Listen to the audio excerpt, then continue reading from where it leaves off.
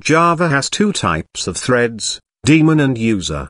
The threads that we have looked in our previous videos were user threads. A daemon thread is identical to a user thread in almost every way. The one exception occurs in determining when the virtual machine exits. The virtual machine automatically kills daemon thread when all user threads have finished.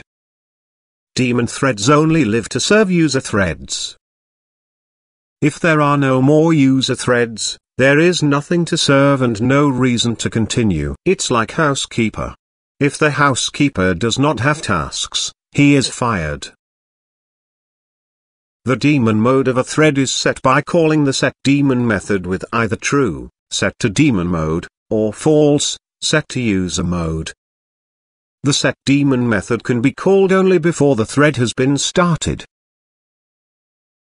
In our example we will use thread class, that we are created in a previous video. We will do only one change in the class. We will check if the thread is daemon. In order to use it, we will use isDaemon function, existed in thread class. If the thread is daemon we will print daemon thread is running, otherwise we will print non-daemon thread is running. In the main class first we will create our thread class, and will use function setDaemon equals to true. In order to mark thread as daemon, we will run the program, and we will see that when the main thread ends, the daemon thread ends as well. We will create another thread, user thread. Again we will run the program and we will see that the daemon thread is running until all threads are alive. So we did two cases. In first example, when the main thread exited, the Java virtual machine killed daemon thread.